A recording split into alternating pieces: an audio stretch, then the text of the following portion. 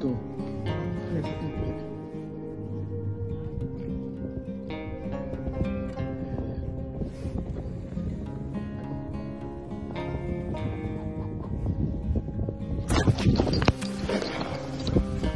Got him.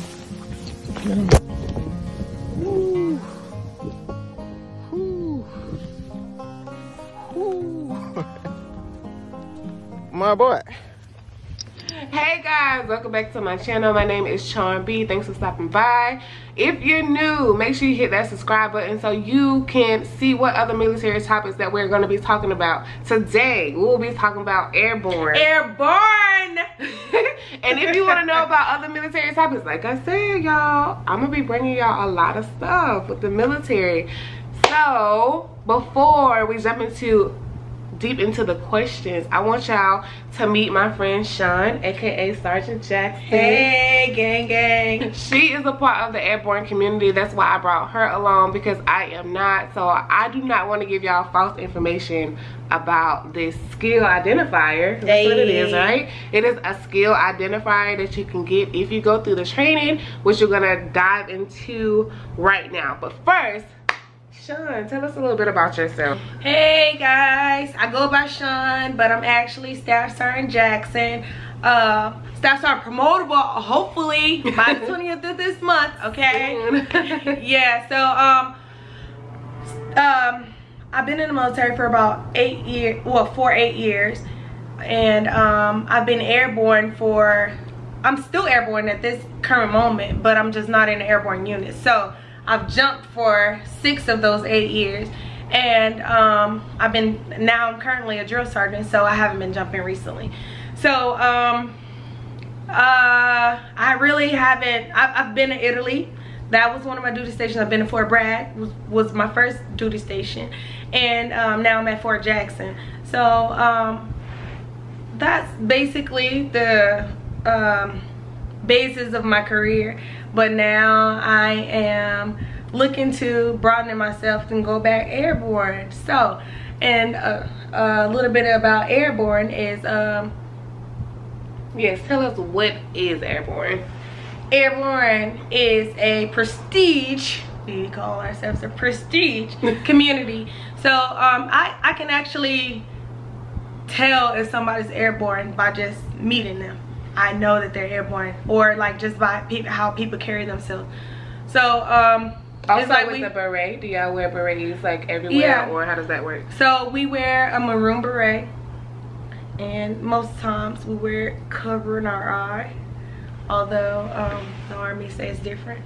But yeah, we wear a beret wherever we go, just as we wear, as a drill sergeant, we wear the campaign hat. All right, y'all, we're gonna jump into some questions about Airborne.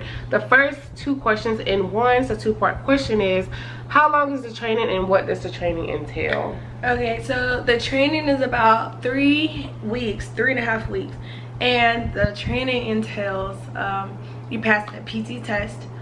And so honestly, they have this little stigma, whereas whenever you're doing the push-ups on the PT test, because the PT test entails of the push-ups, the sit-ups, and the run as of now, but it will be changing soon. So you have to at least get 42 push-ups, but that's male and female. Male and female. Okay. Yep. And there's a stigma between I guess like the airborne, I don't want to say airborne sergeants or whatever. Like if maybe they don't like you or anything like that, you can get in this club. It's called 41 Club. Bro, let me tell you. So if you don't break the plane, I don't know if y'all know how to do a whole push-up. So you got to go all the way down basically in airborne school. Your chest touching the freaking ground and coming back up. That's how they expect you to. Wow. Yeah. And you have to do 42 of those. There's been people who have done like 41. Well, they've done 60 push-ups, I'll say that. 60 push-ups, but the airborne sergeant will say 41, 41, 41, 41, 41, because they don't want you to be in the airborne community. Maybe you made them mad or something, but they will freaking get you out. That's the thing. It's a 41 club and they kick your ass out. So would you say like that the training is hard to pass? Training is hard to pass. You have to make sure that you are perfect in order to. Wow. Yeah, you got to make sure. You hear that? So make sure you on your P's and Q's. Perfect. That this all is the way that down. You want to do, guys. All right. So the next question is, what do you like about it? I like that it's fast paced, and I feel that being in the airborne community, I feel like I've been able to push myself more. Like outside of airborne community, like I push myself, but I'm like not as, you know, driven as I would have been in the airborne community, because you got all those people who still like driving to like go get it, you know, by any means. But then you have other people that are lackadaisical, and they don't really care about certain things. So I'm like, well shit, I can chill too. Yeah. But in the airborne community, you can't chill, because we got a mission. At the end of the day, I'm a 42 Alpha, so whenever I'm in the airborne community, I still do all the same shit, all the same, sorry for cussing, all the same training as the infantry dudes do. Like, I'm not out there like crawling on the ground and shit, but I still got my mission, and I'm still out in the field 30, 60 days away from my home, okay? So like that, it just makes me feel stronger within myself, and it makes me want to go harder. That's all. So would you say that you dislike that some people treat you different because of your MOS, or? Yeah, because, well, so they don't do that in the airborne community. So in the airborne community, everybody's treated as a person. Okay. Like regardless. But in TRADOC, I've taken a step back, because like I'm not in control, you know. Yeah. Like it takes a lot for me to not like, oh, let's do this, let's do this, let's do this, let's do this, when I don't even really know how things work in this sector. But in the airborne community, like everybody's just like, okay, well, we gotta get this done, we gotta get this done, we gotta get this done. You don't have time to think about those type of things. Yeah. Like, you just gotta get the mission done, and that's the only thing that fucking matters, honestly. Yeah. The mission. Okay. That's the only thing. So what do you dislike about it, if anything? I'm just like just being away for 30 to 60 days. That's the only thing I dislike about it. I don't dislike anything, because I love the fact that we're held to a higher standard. So that makes me push myself harder. You know what I'm saying? It's a long time to be away. I've never been away for that long. 60 days. I'm just telling you that. I've never been away 30 to 60 days. As long as that I stayed in the field is on this drill smart crap. Okay? Jesus. I don't like that. That's why this job, cush. To her. To me. But my original job is cush. You know what I'm saying? My original job is cush. Alright, so now we're going to jump into, once you achieve that airborne skill identifier, right? You have an ASI, right? So do you have to go to an airborne unit to receive the pay? Yeah. So it's only $150 pay per month, but you have to be on status. So in order to maintain your status, you have to jump within 3 months. So 3, 6, 9, 12. So you have to jump within four times within 1 year, and it has to be in increments of 3s. Okay. So say for instance, if I jump like 5 times in January, I'm not gonna get paid for the rest of the year. I'm only gonna get paid for that month, that 3-month increment. So that don't matter. Oh. It's like I'm doing things like for myself. Like, so maybe I want to get jump master or something like that. But if I jump 5 times in January, and then like the rest of the year I don't jump, guess what? I'm gonna owe the Army back money for the rest of the year, except for those first 3 months. So those 5 times, you say they do count or they don't? So they count on my jump log that like go towards jump master. Okay. But they don't count as far as pay. So the Army wants you to jump at least once every 3 months.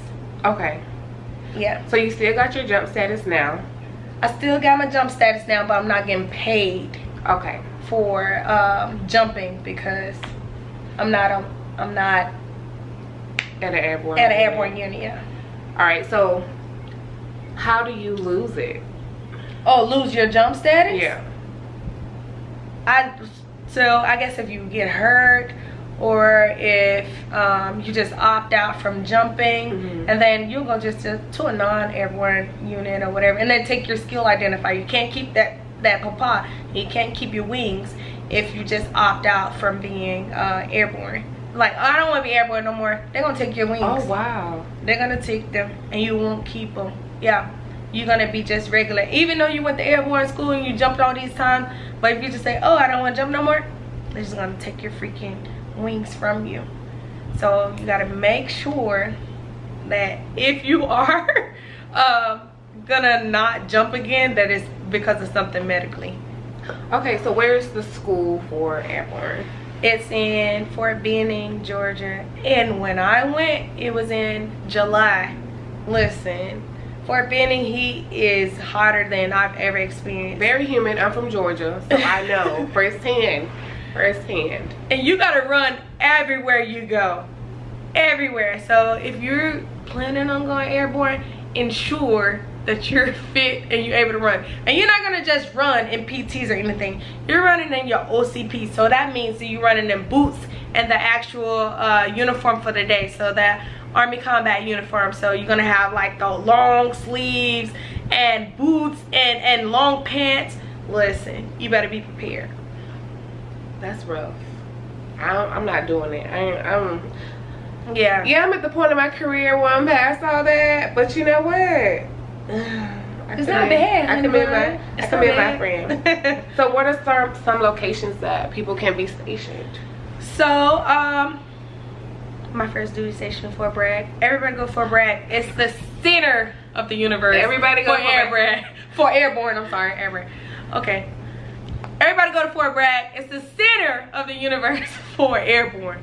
But you can go to Alaska, you can go to Washington State. Okay. You can go to Florida. So Florida, that's nice. yeah, Florida. I thought about going there, but it's a SF unit in Florida.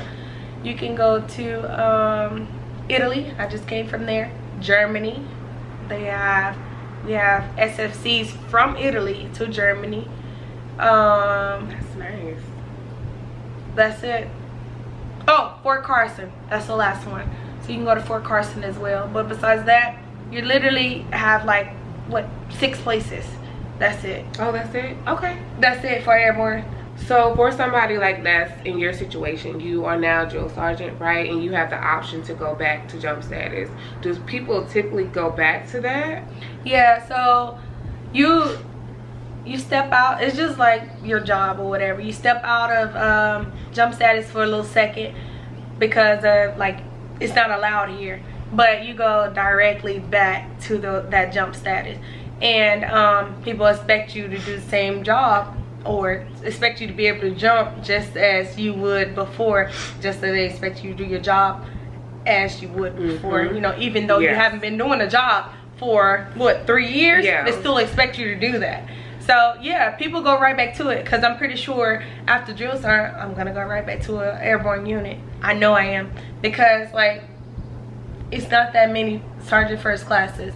It's not that many staff sergeant. I was filling a sergeant first class position as a staff sergeant in Italy. So tell us, what was it like your first time jumping off a plane? I get the same feeling every time I jump. And what is that? It's nerve-wracking.